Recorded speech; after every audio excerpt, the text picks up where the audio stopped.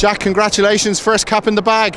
Yeah, cheers Barry. I'm just absolutely delighted that first and foremost we got the win and the bonus point, and then to get a couple of minutes at the end really was the cherry on top, and for all the work that's my coaches and stuff have done over the last couple of years, and for the support of my family, I'm just delighted. Only a few minutes at the end, but I mean, what's the environment been like? What's the experience been like? Yeah, I suppose I kind of spoke to the lads about it.